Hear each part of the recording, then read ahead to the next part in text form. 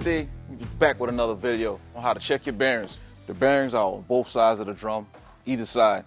So what you'll do, guys, you take your pry bar, after you got your block on the ground, stick your pry bar in there, pry up and down on your drum.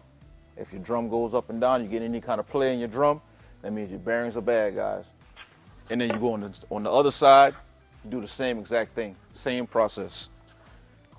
Put your block down, get a pry bar, up and down, you got any play, your bearings are bad.